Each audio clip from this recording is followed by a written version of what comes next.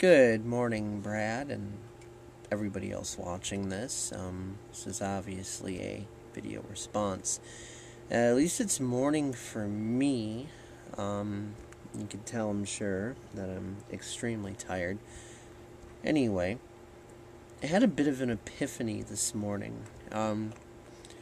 Just kind of thinking about the whole multiverse, multi-dimensional sort of stuff that you talk about sometimes on the, I guess you could say, on the what the bleep do we know perspective of things.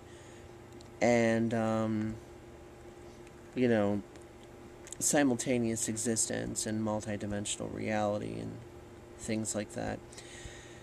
And of course, the main question that comes to mind for anybody within this, current lovely paradigm of ours is, how in the heck could you simultaneously, consciously juggle the existence of multiple realities within the multiverse, within your multidimensional self, without going absolutely bananas and landing yourself, in a room with the men with white coats and, for rubber walls around you.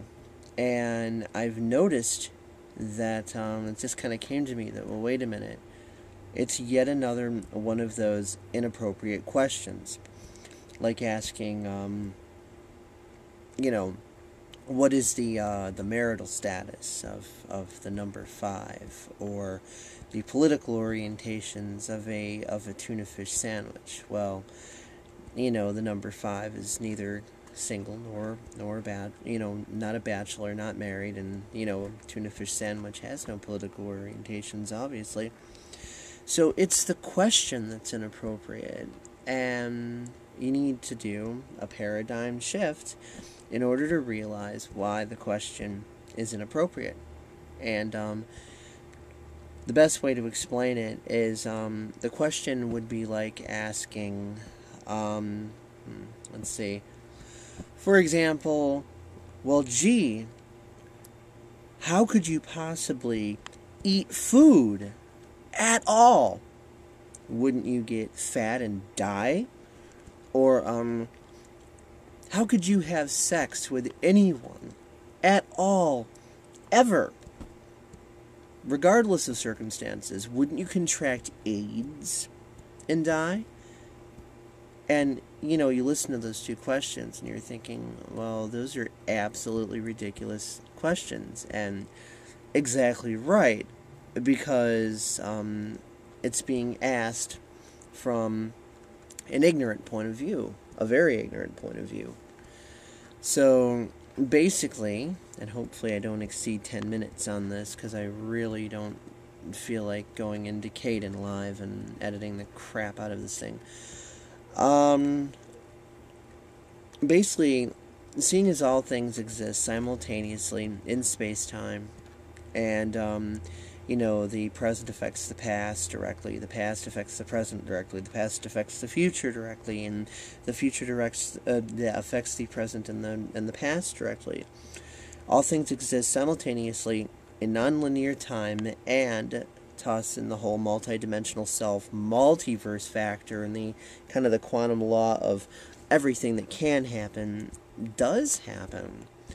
And if you do a paradigm shift, you end up with some really, really neat possibilities. Let's say, for example, let's say we were all fully awake and aware, and weren't the ignorant, backward screwheads that we currently are, and we were able to shift our consciousness through the multiverse. Well, I think obviously the first question people would have on that is, okay, well, if these alternate versions of you are kind of you but kind of not, they have their own consciousness and free will and so on and so forth, then how could you shift the dimensions, jump the timelines without them violating your free will, or vice versa? Well, seeing as everything that can happen does, it can go down to a very specific scale. The square block fitting into the square hole, so to speak, but down to the micron. And you could quite potentially, when you're going through these alternate scenarios, be jumping from timeline to timeline to timeline to timeline, because you kind of be proceeding through diagonally intersecting these other timelines. So it's kind of like you could be jumping timelines once a year, once a month, once a week, once a day, once an hour, once a minute, once a second, once a millisecond, once a nanosecond,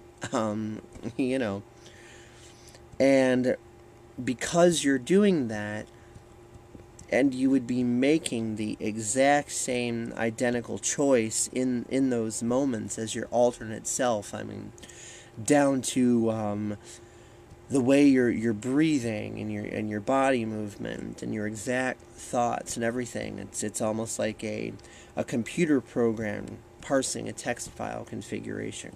Well, those things are pretty specific, and it only takes one character error to just totally barf the whole thing and crash out the program with an error.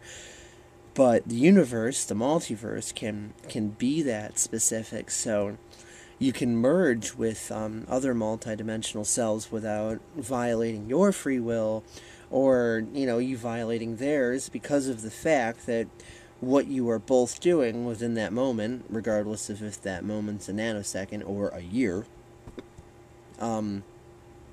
is so perfectly identical that both you and the other aspect of yourself chose to make that exact identical choice within that exact moment, that merging is okay.